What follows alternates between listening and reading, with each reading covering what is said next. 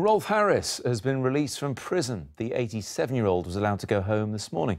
Louise Beale is with me now. Louise, where was he being held? He was being held at Stafford Prison, where he was released from first thing this morning.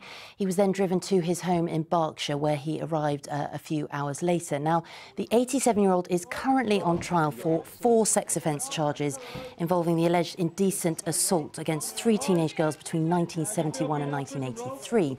The offences were said to have taken place at TV shows and at a youth music festival. Now, the trial is already part of the way through, and so far he's been appearing via video link from prison.